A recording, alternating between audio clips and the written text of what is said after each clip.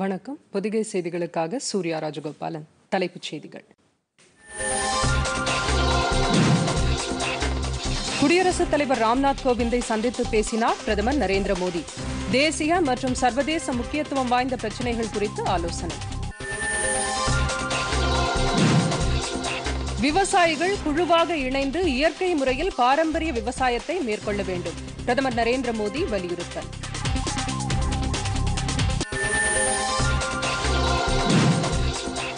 தொழில் வளர்ச்சியை மேம்படுத்தி வேலைவாய்ப்பை அதிக அளவில் உருவாக்கி ஏழ்மையை ஒழிக்கவே அரசு விரும்புகிறது. மத்திய குறு சிறு நடுத்தர நிறுவனங்கள் துறை அமைச்சர் நிதின் கட்கரி பேச்சு. தொல்லியல் ஆய்வுத்துறையின் கட்டுப்பாட்டில் உள்ள அனைத்து நினைவு சின்னங்களும் நாளை திறப்பு. மத்திய அமைச்சர் பிரகலாத் சிங் பட்டேல் தகவல்.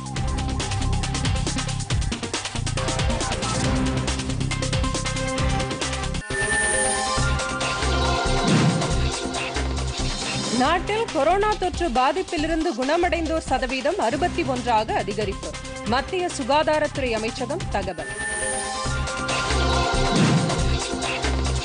என்எல்சி நிறுவனத்தில் கொதிகலன் வெடித்த விபத்து குறித்து உயர்நிலை விசாரணைக்கு மத்திய நிலக்கரி அமைச்சகம் உத்தரவு.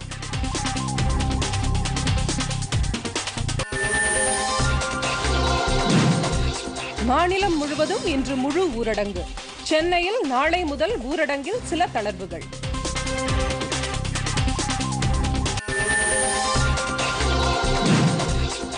கொரோனா நோயாளிகளுக்கு ஹைட்ராக்சி குளோரோகுயின் மாத்திரைகள் வழங்குவதை நிறுத்த உலக சுகாதார அமைப்பு முடிவு.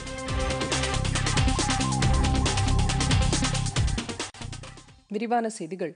குடியரசுத் தலைவர் ராம்நாத் கோவிந்தை பிரதமர் நரேந்திர மோடி புதுதில்லியில் உள்ள குடியரசுத் தலைவர் மாளிகையில் இன்று சந்தித்து பேசினார். கடந்த 15ஆம் தேதி லடாக்கில் குல்காம் எல்லைப் பகுதியில் இந்திய சீன பாதுகாப்பு படையினரிடையே ஏற்பட்ட மோதலில் 20 இந்திய வீரர்கள் வீரமரணம் அடைந்தனர். அதைத் தொடர்ந்து நேற்று முன்தினம் பிரதமர் நரேந்திர மோடி லே மற்றும் நிம்மு பகுதிக்கு சென்று காயமடைந்த ராணுவ வீரர்களுக்கு ஆறுதல் தெரிவித்ததுடன் அங்கு பணியில் உள்ள வீரர்களுக்கு உற்சாகம் அளிக்கும் வகையில் அவர்கள் மத்தியில் உரையாற்றினார். இந்நிலையில் குடியரசுத் தலைவர் ராம்நாத் கோவிந்தை பிரதமர் நரேந்திர மோடி இன்று நேரில் சந்தித்து எல்லை விவகாரம் குறித்து விளக்கியதாக தகவல்கள் தெரிவிக்கின்றன. இந்த சந்திப்புக்கு பின்பு குடியரசுத் தலைவர் மாளிகை சார்பில் வெளியிடப்பட்டுள்ள டுவிட்டர் பதிவில் தேசிய மற்றும் சர்வதேச முக்கியத்துவம் வாய்ந்த விவகாரங்கள் குறித்து பிரதமர் நரேந்திர மோடி குடியரசுத் தலைவர் ராம்நாத் கோவிந்துடன் ஆலோசனை நடத்தியதாக தெரிவிக்கப்பட்டுள்ளது. குரு பூர்ணிமா பண்டிகையொட்டி பிரதமர் நரேந்திர மோடி நாட்டு மக்களுக்கு வாழ்த்துக்களை தெரிவித்துக் கொண்டுள்ளார். மகரிஷி வேதவியாசரின் பிறந்த தினம் குரு பூர்ணிமாவாக கொண்டாடப்படுகிறது. கல்வித்துறையில் உள்ள குருக்கள் மற்றும் ஆன்மீக குருக்களுக்கு இந்த நாள் அர்ப்பணிக்கப்படுகிறது. இந்நாளையொட்டி பிரதமர் மோடி தமது டுவிட்டர் வாழ்த்துச் செய்தியில் வாழ்க்கையை அர்த்தமுள்ளதாக மாற்றக்கூடிய குருக்களுக்கு மரியாதை செலுத்த இன்று ஒரு சிறப்பு மிகுந்த நாள் என்று கூறியுள்ளார். இந்த சந்தர்ப்பத்தில் அனைத்து குருக்களுக்கும் தமது வாழ்த்துக்கள் என்றும் பிரதமர் அதில் கூறியுள்ளார்.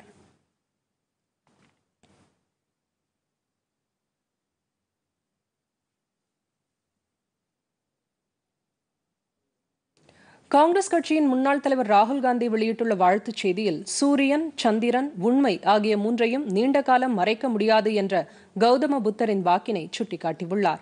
இந்த நாளை கொண்டாடும் அனைவருக்கும் தமது வாழ்த்துக்கள் என்று அவர் குறிப்பிட்டுள்ளார்.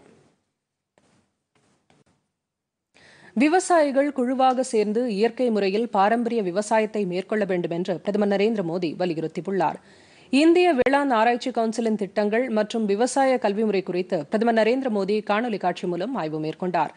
அப்போது இளைஞர்கள் மற்றும் வேளாண் பட்டதாரிகள் இந்திய வேளாண் துறையை கிராமப்புறங்களுக்கும் கொண்டு செல்லும் வகையில் தொழில்நுட்ப உதவிகளுடன் தங்களின் திறமைகளை 2 மடங்காக மாற்றிக்கொள்ள வேண்டும் என்றும் பிரதமர் நரேந்திர மோடி வலியுறுத்தினார். இந்திய சமுதாயத்தினரிடையே பாரம்பரிய முறையிலான விவசாய திறன்களை பிரதமர் பாராட்டினார். விவசாய கல்வியை மேம்படுத்த வேண்டியதன் அவசியம் குறித்து வலியுறுத்திய அவர் விவசாயிகளின் தேவையை எதிர்கொள்வதற்கு வேளாண் பருவநிலை மாற்றத்தின் அடிப்படையில் ஆராய்ச்சி முறைகளை முன்னெடுக்க வேண்டும் என்றார். சர்வதேச தரத்தை எதிர்கொள்ளும் வகையில் விவசாயிகளின் வருவாயை அதிகரிக்கக்கூடிய வகையிலான நடைமுறைகளை விரைவுபடுத்த வேண்டும் என்றும் அப்போது பிரதமர் மோடி கேட்டுக் கொண்டார். வேளாண் உபகரணங்கள் எளிதில் கிடைப்பதை உறுதி செய்ய வேண்டும் என்று அதிகாரிகளுக்கு அவர் அறிவுரை வழங்கினார். அதற்கு வேளாண் துறை, கூட்டுறவு மற்றும் விவசாயிகள் நலத்துறை இணைந்த கிசான் ரத் என்ற செயலியை அறிமுகப்படுத்தி இருப்பதையும் பிரதமர் சுட்டிக்காட்டினார். தண்ணீரை ஆக்கப்பூர்வமான வகையில் பயன்படுத்துவதை ஊக்குவிப்பதற்கு விழிப்புணர்வு நிகழ்ச்சிகள் நடத்த வேண்டும் என பிரதமர் குறிப்பிட்டார். இயற்கை விவசாய முறையை மிகப்பெரிய அளவில் கொண்டு செல்ல வேண்டும் என்றும் தெரிவித்த அவர், இந்திய வேளாண் ஆராய்ச்சிக் கழகம் மண்ணியல் சார்ந்த ஆர்கானிக் நடைமுறையை வடிவமைத்துள்ளது என்றார். இந்த வேளாண் நடைமுறையை ஊக்குவிப்பதற்கு தேவையான உயிரி கட்டுப்பாட்டு ரசாயனம் மற்றும் உயிரி பூச்சிக்கொல்லி மருந்துகள் அடையாளம் காணப்பட்டுள்ளன என்றார். வேளாண் துறையில் தொழில்நுட்பத்தை பயன்படுத்துவதுடன் புதிய கண்டுபிடிப்புகளை ஊக்குவிப்பதில் வேளாண் தொழில் முனைவோர் மற்றும் ஸ்டார்ட் அப் நிறுவனங்கள் முன்வர வேண்டும் என்றும் பிரதமர் கேட்டுக் கொண்டார். விவசாயிகளின் தேவையை கருத்தில் கொண்டு தகவல் தொழில்நுட்ப பயன்பாட்டை ஊக்குவிக்க வேண்டும் என்றும் பிரதமர் அறிவுறுத்தினார். உடல் ஆரோக்கியத்திற்கு வழிவகுக்கக்கூடிய சிறுதானிய உணவு வகைகளை பிரபலப்படுத்த மக்களிடையே விழிப்புணர்வை ஏற்படுத்த வேண்டும் என்றும் பிரதமர் அறிவுறுத்தினார். ஊட்டச்சத்து குறைபாடு இல்லாத இந்தியாவை உருவாக்குவதற்கான முயற்சியில் அரசு தீவிரமாக ஈடுபட்டுள்ளது என்றும் பிரதமர் குறிப்பிட்டார். உணவு தானிய பதப்படுத்துதல் நடைமுறைகளை உருவாக்கியிருப்பதற்காக வேளாண் ஆராய்ச்சி கவுன்சில் விஞ்ஞானிகளுக்கு பிரதமர் பாராட்டு தெரிவித்தார்.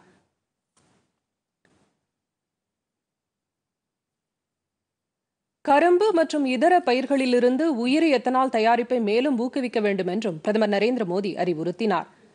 இந்த ஆலோசனையின் போது மத்திய வேளாண், கிராமப்புற மேம்பாட்டு, பஞ்சாயத்து ராஜ் அமைச்சர் மற்றும் பிரதமர் அலுவலக உயர் அதிகாரிகள் உள்ளிட்டோர் பங்கேற்றனர்.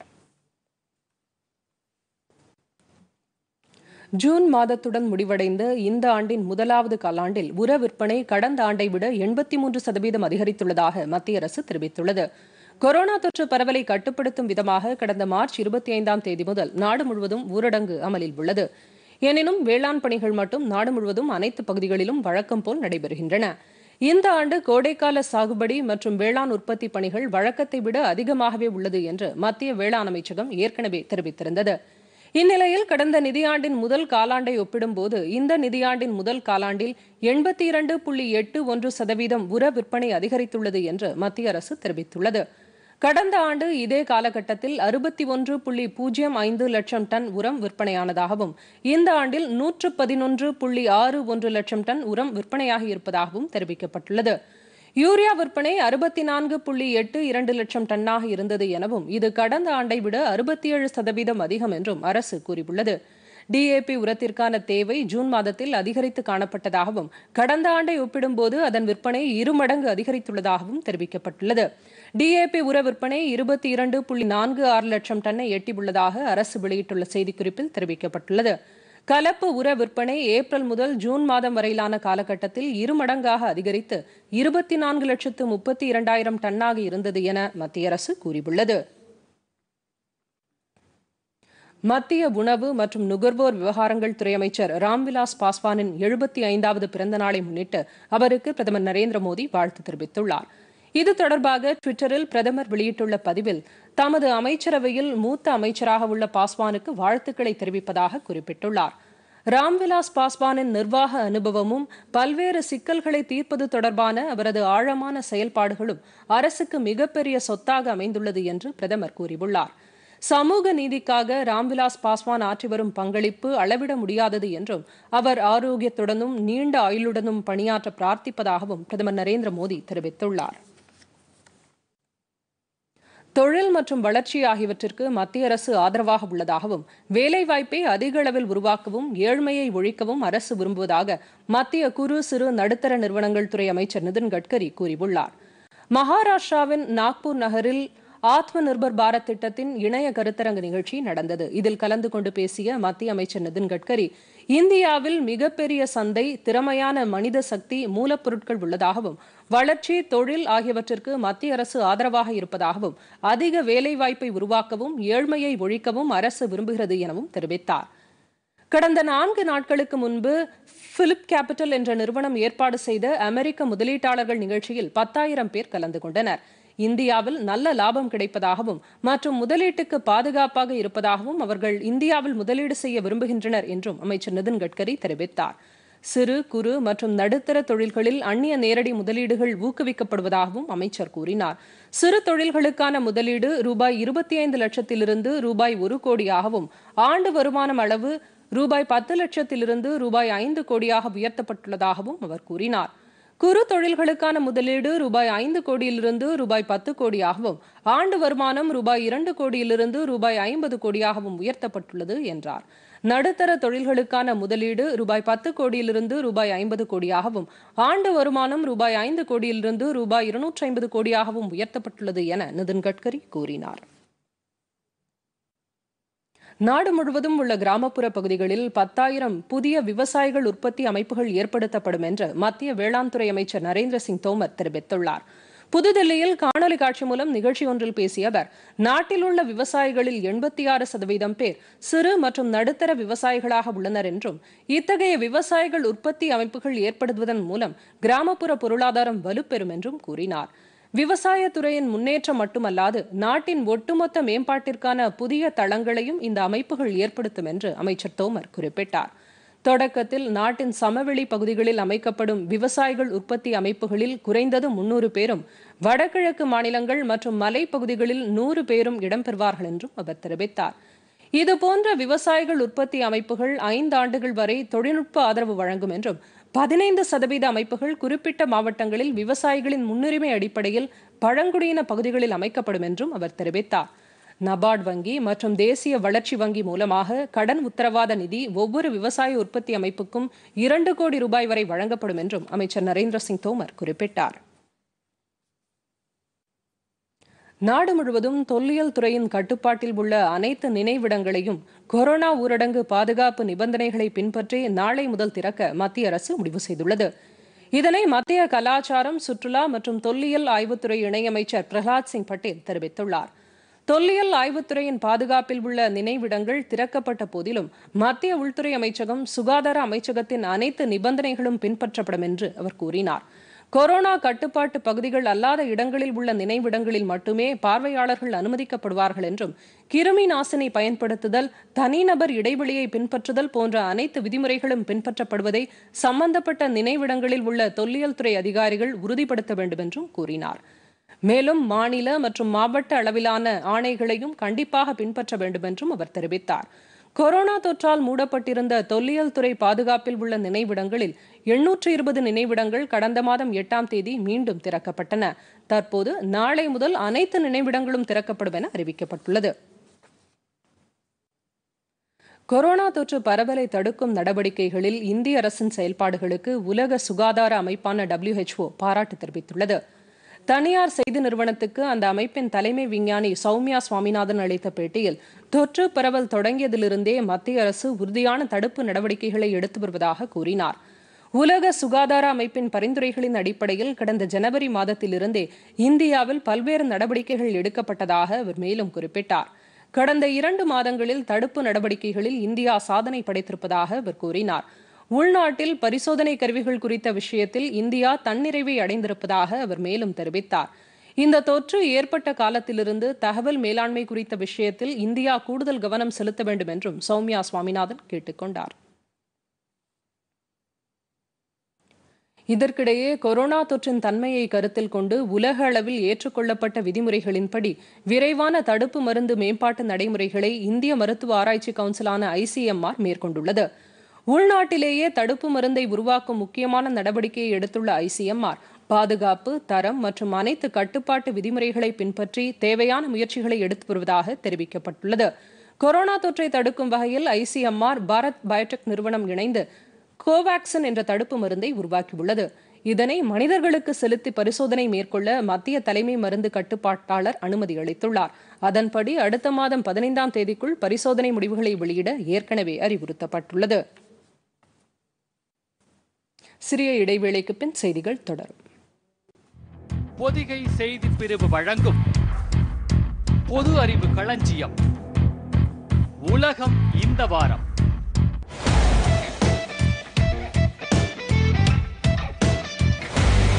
ஞாயிற்றுக்கிழமை மாலை 7:30 மணிக்கு உலகம் இந்த வாரம் நமது பொதிகையில் காணத் தவறாதீர்கள்.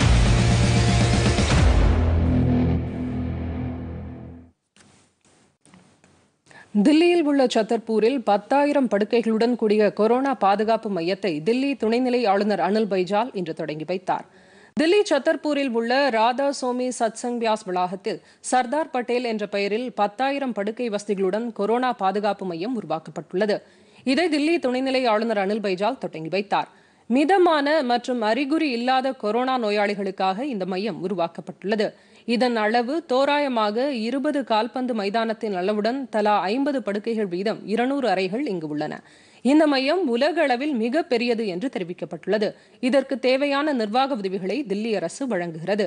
இதன் செயல்பாடுகளை இந்தோ திபெத் எல்லை போலீஸ் அமைப்பு நடத்தி வருகிறது. ஜம்மு காஷ்மீரில் குர்கிராம் மாவட்டத்தில் ஹிஸ்புல் முஜாஹுதீன் தீவிரவாதிகளுக்கும் பாதுகாப்பு படையினருக்கும் இடையே இன்று காலை ஏற்பட்ட மோதலில் 2 தீவிரவாதிகள் கொல்லப்பட்டனர். ராணுவ வீரர் ஒருவர் காயமடைந்ததாக ஸ்ரீநகரில் காவல்துறை அதிகாரி ஒருவர் தெரிவித்தார்.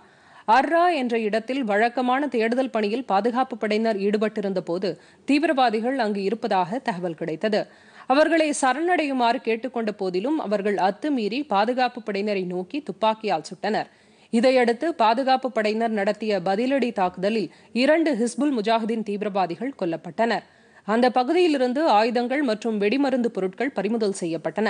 அவர்களில் ஒருவர் வெளிநாட்டைச் சேர்ந்தவர் என்றும் மற்றொருவர் யார் என்பது பற்றி விசாரணை நடைபெறுவதாகவும் காவல்துறை அதிகாரி கூறினார். இந்த மோதலில் ராணுவ வீரர் ஒருவர் காயமடைந்ததாக அவர் குறிப்பிட்டார். உடனடியாக அவர் மருத்துவமனையில் அனுமதிக்கப்பட்டார்.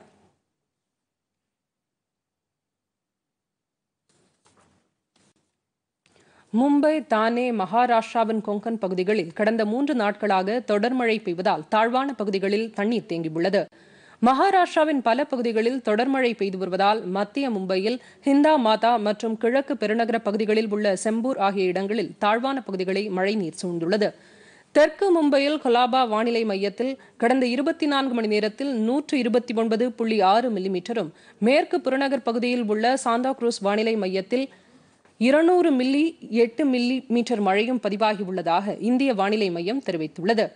அருகில் தானே மாவட்டம் சிந்துதுர்க் உள்ளிட்ட கொங்கன் பகுதிகளிலும் கனமழை பெய்துள்ளது. வித்ரபாவின் சில பகுதிகளிலும் மிதமான மழை பெய்துள்ளது. மும்பையின் பல இடங்களில் மழைநீர் தேங்கியுள்ளதால் போக்குவரத்து பாதிக்கப்பட்டது. உத்தரப்பிரதேச மாநிலம் முழுவதும் 25 கோடிக்கும் அதிகமான மரக்கன்றுகள் ஒரே நாளில் நடப்படுகின்றன. விருக்ஷாரோபன் 2020 என்ற இயக்கத்தின் கீழ் ஒரே நாளில் மக்களின் பங்களிப்புடனும் அரசு துறைகளின் ஒருங்கிணைப்பு மூலமாகவும் மரக்கன்றுகள் நடப்படுகின்றன. தலைநகர் லக்னோவில் உள்ள குகேரல் பகுதியில் இந்த திட்டத்தை அந்த மாநில முதலமைச்சர் யோகி ஆதித்யநாத் தொடங்கி வைத்தார். இந்த இயக்கத்தின் மூலம் நிழல் தரும் மரங்கள், பழங்கள் தரக்கூடிய மரங்கள், மருத்துவ குணம் கொண்ட மரங்கள், சுற்றுச்சூழல் பாதுகாப்பை ஏற்படுத்தக்கூடிய மரங்கள் என பலதரப்பட்ட 201 வகையான மரங்கள் நடப்பட்டு வருகின்றன. மாநிலத்தில் உள்ள 26 துறைகளின் ஒருங்கிணைப்புடன் இந்த பணி நடைபெறுவதாக உத்தரப்பிரதேச அரசு தெரிவித்துள்ளது. 25 கோடி மரக்கன்றுகளில் 10 கோடி மரக்கன்றுகள் வனத்துறை மூலமாகவும் மற்ற 15 கோடி மரக்கன்றுகள் பிற துறைகள் மற்றும் நிறுவனங்களின் வாயிலாக நடப்படுவதாகவும் மாநில அரசு கூறியுள்ளது. கொரோனா தொற்று காரணமாக அமர்நாத் குகை கோவிலுக்கு சென்று வழிபடுவதற்கான பல்வேறு கட்டுப்பாடுகளை மத்திய அரசு விதித்துள்ள நிலையில் அங்கு சிறப்பு ஆர்த்தி இன்று தொடங்கியது. ஜம்மு காஷ்மீர் துணைநிலை ஆளுநர் கிரிஷ் சந்திர முர்மு மற்றும் அதிகாரிகள் இந்த நிகழ்வில் கலந்து கொண்டனர். முன்னதாக அமர்நாத் குகை கோவிலுக்கு நாள் ஒன்றுக்கு அதிகபட்சம் 500 யாத்ரீகர்கள் மட்டுமே அனுமதிக்கப்படுவார்கள் என்று அறிவிக்கப்பட்டுள்ளது. இந்த யாத்திரை இந்த ஆண்டு பல்தால் வழியாக மட்டுமே நடைபெறும் என்றும் துணைநிலை ஆளுநர் தெரிவித்துள்ளார். இந்த யாத்திரைக்கான பாதுகாப்பு ஏற்பாடுகள் குறித்து அவர் ஆய்வு நடத்தினார். கொரோனா தொற்று காரணமாக அமர்நாத் குகை கோவிலில் தினமும் நடைபெறும் பூஜைகளை தூர்தர்ஷன் அலைவரிசை காலை மற்றும் மாலை நேரங்களில் நேரடியாக ஒளிபரப்பு செய்கிறது.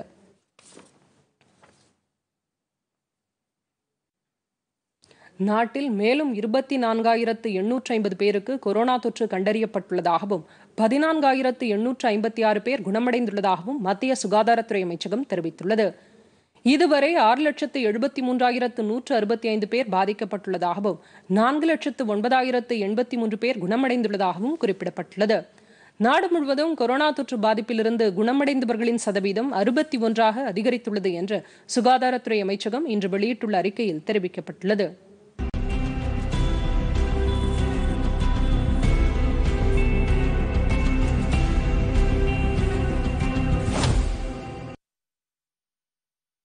நாட்டிலேயே மகாராஷ்டிரா மாநிலத்தில் அதிகபட்சமாக 2,64,000 பேர் கொரோனா தொற்றால் பாதிக்கப்பட்டுள்ளனர். இதில் 8,671 பேர் உயிரிழந்தனர். 1,08,082 பேர் குணமடைந்துள்ளனர். இதற்கிடையே கொரோனா பரவலை தடுக்கும் வகையில் அம்மாநிலத்தில் உள்ள 11,000 சிறை கைதிகள் பரோலில் விடுவிக்கப்பட்டுள்ளனர். தலைநகர் தில்லியில் 97,200 பேர் பாதிக்கப்பட்டு 3,004 பேர் உயிரிழந்தனர். 68,256 பேர் குணமடைந்துள்ளனர். குஜராத்தில் 35,312 பேர் பாதிக்கப்பட்டு 1,925 பேர் உயிரிழந்தனர். 25,406 பேர் குணமடைந்துள்ளனர். உத்தரப்பிரதேசத்தில் 26,554 பேர் பாதிக்கப்பட்டு 773 பேர் உயிரிழந்தனர். 18,154 பேர் குணமடைந்துள்ளனர். மேற்கு வங்கத்தில் 21,231 பேர் பாதிக்கப்பட்டு 736 பேர் உயிரிழந்தனர். 14,166 பேர் குணமடைந்துள்ளனர். மத்திய பிரதேசத்தில் 14,604 பேர் பாதிக்கப்பட்டு 598 பேர் உயிரிழந்தனர். 11,234 பேர் குணமடைந்துள்ளனர். இதற்கிடையே தமிழகத்தில் நேற்று 4,280 பேருக்கு கொரோனா தொற்று உறுதி செய்யப்பட்டுள்ளதாகவும் இதில் சென்னையில் மட்டும் 1,842 பேருக்கு தொற்று கண்டறியப்பட்டுள்ளதாகவும் மாநில மக்கள் நல்வாழ்வுத்துறை கூறியுள்ளது. இது தொடர்பாக வெளியிடப்பட்டுள்ள அறிக்கையில் மாநிலத்தில் பாதிக்கப்பட்டுள்ளவர்களின் எண்ணிக்கை 1,07,001 அதிகரித்துள்ளது என்று தெரிவிக்கப்பட்டுள்ளது. மேலும் 2,214 பேர் குணமடைந்துள்ள நிலையில் ஒட்டுமொத்தமாக குணமடைந்தவர்களின் எண்ணிக்கை 60,592 உயர்ந்துள்ளது. இந்நிலையில் மேலும் 65 பேர் உயிரிழந்ததை அடுத்து அதன் எண்ணிக்கை 1,450 அதிகரித்துள்ளது என்றும் அந்த அறிக்கையில் கூறப்பட்டுள்ளது. நெய்வேலி பழுப்பு நிலக்கரி நிறுவனத்தில் அண்மையில் கொதிகலன் வெடித்து ஏற்பட்ட விபத்து குறித்து தேசிய அனல்மின் கழக ஓய்வு பெற்ற இயக்குநர் தலைமையில் உயர்நிலை விசாரணை நடத்த மத்திய நிலக்கரி அமைச்சகம் உத்தரவிட்டுள்ளது. அதன்படி ஓய்வு பெற்ற NTPC தொழில்நுட்ப பிரிவு இயக்குநர் PK மொஹபத்ரா தலைமையிலான குழு இந்த விபத்து குறித்து விசாரணை நடத்தும் என மத்திய அரசு தெரிவித்துள்ளது. விபத்துக்கான காரணம் என்ன என்பது குறித்து விசாரணை நடத்த மொஹபத்ரா தலைமையில் குழு அமைக்கப்பட்டுள்ளது. விபத்தை தொடர்ந்து 2ஆம் கொதிகலன் பிரிவு தலைவர் தற்காலிக பணி நீக்கம் செய்யப்பட்டுள்ளார். பாதுகாப்பு காரணங்களுக்காக இதர 4 பிரிவுகளும் மூடப்பட்டுள்ளன. இதற்கிடையே கொதிகலன் வெடித்து ஏற்பட்ட விபத்தில் உயிரிழந்தோர் எண்ணிக்கை 8 அதிகரித்துள்ளது. உயிரிழந்தவர்களின் குடும்பத்திற்கு தலா 3 லட்சம் ரூபாய் நிதியுதவி வழங்க முதலமைச்சர் எடப்பாடி பழனிசாமி ஏற்கனவே உத்தரவிட்டுள்ளார். சென்னையில் இன்று நள்ளிரவு வரை முழு ஊரடங்கு அமலில் உள்ள நிலையில் நாளை முதல் சில தளர்வுகள் அறிவிக்கப்பட்டுள்ளன. இது தொடர்பாக முதலமைச்சர் எடப்பாடி பழனிசாமி வெளியிட்டுள்ள அறிக்கையில் காய்கறி கடைகள், மளிகை கடைகள், தேநீர் கடைகள் உள்ளிட்டவை சென்னையில் காலை 6 மணி முதல் மாலை 6 மணி வரை இயங்க அனுமதிக்கப்படும் என்றும் தேநீர் கடைகளில் பார்சல் மட்டுமே வழங்க அனுமதிக்கப்படும் என்றும் கூறியுள்ளார். உணவகங்களில் காலை 6 மணி முதல் இரவு 9 மணி வரை பார்சல் சேவைகளுக்கு அனுமதி அளிக்கப்படுவதாகவும் அவர் தெரிவித்துள்ளார். வணிக வளாகங்களை தவிர்த்து நகை கடைகள், ஜவுளி கடைகள் போன்றவை ஏற்கனவே அறிவிக்கப்பட்ட விதிமுறைகளின்படி காலை 10 மணி முதல் மாலை 6 மணி வரை செயல்பட அனுமதிக்கப்படுவதாகவும் முதலமைச்சர் கூறியுள்ளார். சென்னையை பொறுத்தவரை ஜூன் 19ஆம் தேதிக்கு முன்னர் இருந்த கட்டுப்பாடுகள் மற்றும் தளர்வுகளுடன் நாளை முதல் வரும் 31ஆம் தேதி வரை ஊரடங்கு நடைமுறைப்படுத்தப்படுவதாகவும் முதலமைச்சர் எடப்பாடி பழனிசாமி தமது அறிக்கையில் குறிப்பிட்டுள்ளார். இதற்கிடையே சென்னை உள்பட மாநிலம் முழுவதும் கொரோனா தொற்று பரவலை கட்டுப்படுத்த ஏதுவாக தளர்வுகள் இல்லாத முழு ஊரடங்கு இன்று கடைபிடிக்கப்படுகிறது. பொதுமக்கள் அவசர தேவையின்றி வீடுகளை விட்டு வெளியே வர வேண்டாம் என்றும் அப்படி வருவோர் மீது வழக்கு பதிவு செய்யப்படும் என்றும் காவல்துறை எச்சரிக்கை விடுத்துள்ளது. மாநிலம் முழுவதும் இன்று இறைச்சி கடைகள் உள்ளிட்ட அனைத்து கடைகளும் மூடப்பட்டுள்ளன. பால் உள்ளிட்ட அத்தியாவசிய பணிகளுக்கு மட்டுமே இன்று அனுமதி வழங்கப்பட்டுள்ளது. மக்கள் தேவையின்றி வெளியே வருவதை தடுக்கும் வகையிலும் சாலைகளில் வாகன போக்குவரத்தை கட்டுப்படுத்தும் பணிகளிலும் 1,20,000க்கும் மேற்பட்ட காவல்துறையினர் ஈடுபட்டுள்ளனர். முன்னதாக இன்று முழு ஊரடங்கு தொடர்பாக காவல்துறை தலைமை இயக்குநர் அலுவலகத்தில் நேற்று ஆலோசனைக் கூட்டம் நடைபெற்றது. சென்னையில் மட்டும் 20,000 காவல்துறையினர் பாதுகாப்பு பணியில் ஈடுபட்டிருப்பதுடன் வழக்கமான சோதனைகளுக்கு அப்பாற்பட்டு கூடுதல் வாகன சோதனை சாவடிகள் அமைக்கப்பட்டுள்ளன. முக்கிய சாலைகள் அனைத்தும் தடுப்புகள் வைக்கப்பட்டு மூடப்பட்டுள்ளன.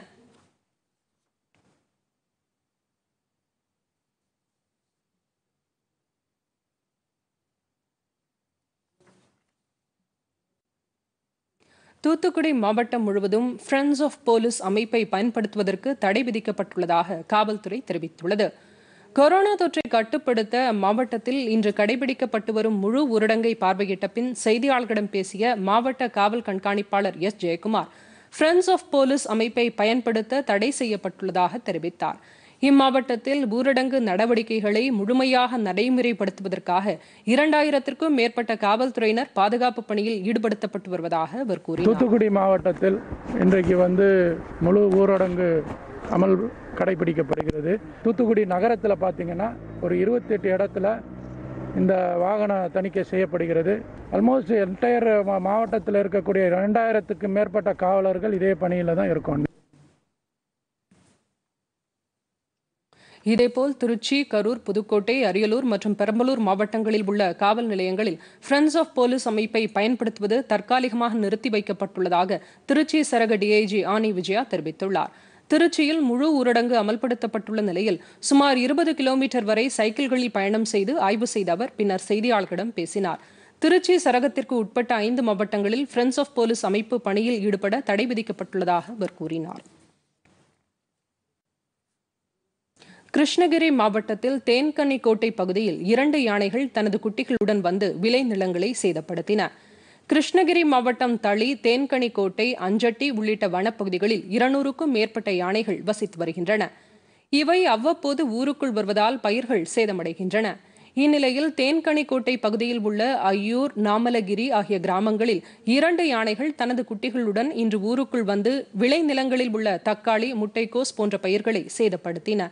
இதுகுறித்து வனத்துறைக்கு தகவல் தெரிவிக்கப்பட்டதும் சம்பவ இடத்திற்கு விரைந்து வந்த வனத்துறையினர் யானைகளை காட்டுக்குள் விரட்டினர்.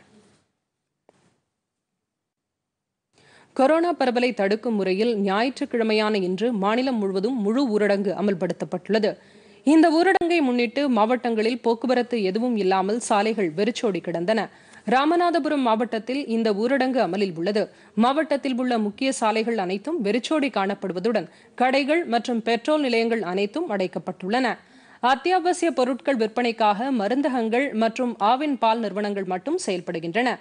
பிரசித்தி பெற்ற புண்ணியஸ்தலமான அருள்மிகு ராமநாத சுவாமி கோவிலில் பக்தர்களுக்கு அனுமதி வழங்கப்படவில்லை.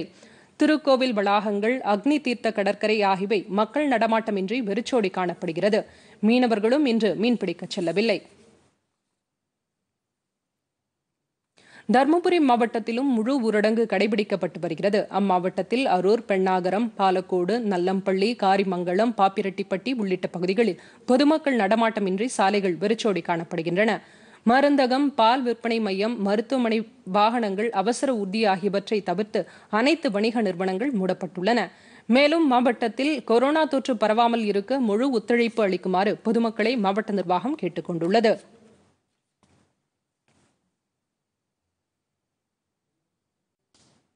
உலகம் முழுவதும் கொரோனாவால் பாதிக்கப்பட்ட 64,45,000க்கும் மேற்பட்டோர் குணமடைந்துள்ளனர்.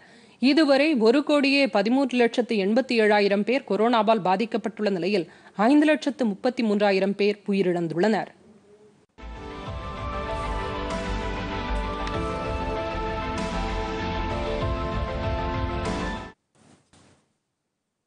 சர்வதேச அளவில் கொரோனா தொற்றால் பாதிக்கப்பட்டுள்ளவர்களின் எண்ணிக்கை அமெரிக்காவில் தொடர்ந்து அதிகரித்து வருகிறது. அந்நாட்டில் இதுவரை 29,35,260 பேர் பாதிக்கப்பட்டுள்ளனர். இதில் 1,32,313 பேர் உயிரிழந்தனர். 12,56,000க்கும் மேற்பட்டோர் குணமடைந்துள்ளனர். பிரேசில் நாட்டில் 15,78,376 பேர் பாதிக்கப்பட்டு 64,365 பேர் உயிரிழந்தனர். 9,78,000க்கும் மேற்பட்டோர் குணமடைந்துள்ளனர். ரஷ்யாவில் 6,74,515 பேர் பாதிக்கப்பட்டு 10,000க்கும் மேற்பட்டோர் உயிரிழந்தனர். 4,46,879 பேர் குணமடைந்துள்ளனர். பெரு நாட்டில் 2,99,000க்கும் மேற்பட்டோர் பாதிக்கப்பட்டு 10,412 பேர் உயிரிழந்தனர். 1,89,600க்கும் மேற்பட்டோர் குணமடைந்துள்ளனர். மெக்சிகோவில் 2,45,251 பேர் பாதிக்கப்பட்டு 29,843 பேர் உயிரிழந்தனர். 1,47,205 பேர் குணமடைந்துள்ளனர். இத்தாலியில் 2,41,419 பேர் பாதிக்கப்பட்டு 34,854 பேர் உயிரிழந்தனர். 1,91,900க்கும் மேற்பட்டோர் குணமடைந்துள்ளனர். மலேரியா தடுப்பு மருந்தான ஹைட்ராக்சி குளோரோகுயின் மருந்தை கொரோனா சிகிச்சைக்கு பயன்படுத்துவதில்லை என்று உலக சுகாதார அமைப்பு முடிவு செய்துள்ளது. இம்மருந்துகளை பயன்படுத்தி நோயாளிகளுக்கு சிகிச்சை அளித்த பிறகும் எந்தவித முன்னேற்றமும் ஏற்படவில்லை என்பதால் ஹைட்ராக்சி குளோரோகுயின், லோபனாவிர் மருந்துகளை பயன்படுத்த வேண்டாம் என்று குழு அளித்த பரிந்துரைகள் ஏற்றுக்கொள்ளப்பட்டுள்ளதாக கூறியுள்ளது. எனினும் இம்முடிவு தற்போது சிகிச்சை பெறும் நோயாளிகளையும் இம்மருந்தை உட்கொண்ட பின் குணமடைந்த நோயாளிகளையும் பாதிக்காது என்று உலக சுகாதார அமைப்பு கூறியுள்ளது.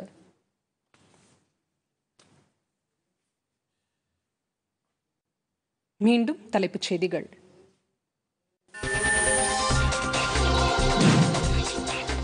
குடியரசுத் தலைவர் ராம்நாத் கோவிந்தை சந்தித்து பேசினார் பிரதமர் நரேந்திர மோடி. தேசிய மற்றும் சர்வதேச முக்கியத்துவம் வாய்ந்த பிரச்சினைகள் குறித்து ஆலோசனை. விவசாயிகள் குழுவாக இணைந்து இயற்கை முறையில் பாரம்பரிய விவசாயத்தை மேற்கொள்ள வேண்டும். பிரதமர் நரேந்திர மோடி வலியுறுத்தல்.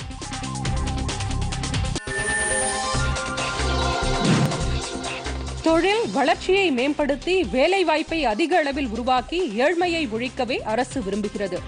மத்திய குறு சிறு நடுத்தர நிறுவனங்கள் துறை அமைச்சர் நிதின் கட்கரி பேச்சு. தொல்லியல் ஆய்வுத்துறையின் கட்டுப்பாட்டில் உள்ள அனைத்து நினைவு சின்னங்களும் நாளை திறப்பு. மத்திய அமைச்சர் பிரஹ்லாத் சிங் பட்டேல் தகவல்.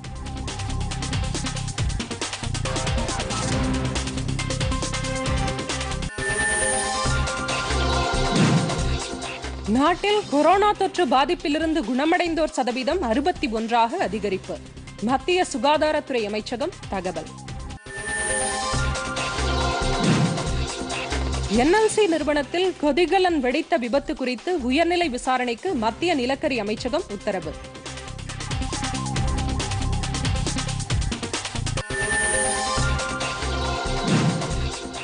மாநிலம் முழுவதும் இன்று முழு ஊரடங்கு.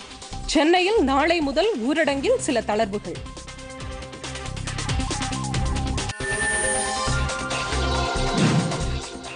கொரோனா நோயாளிகளுக்கு ஹைட்ராக்சி குளோரோகுயின் மாத்திரைகள் வழங்குவதை நிறுத்த உலக சுகாதார அமைப்பு முடிவு. பொதிகை செய்திகளை யூடியூபில் தமிழ் நியூஸ் தூர்தர்ஷன் என்ற சேனலிலும், முகநூலில் டிடி பொதிகை நியூஸ் என்ற பக்கத்திலும், ட்விட்டரில் டிடி நியூஸ் சென்னை என்ற பக்கத்திலும், இன்ஸ்டாகிராமில் டிடி பொதிகை நியூஸ் என்ற பக்கத்திலும் காணலாம். மேலும் உங்கள் கருத்துக்களை podigai.ddnews@gmail.com என்ற மின்னஞ்சலில் தெரிவிக்கலாம். இத்துடன் இந்த செய்தி அறிக்கை நிறைவு பெற்றது. மீண்டும் செய்திகள் மாலை 5 மணிக்கு. வணக்கம்.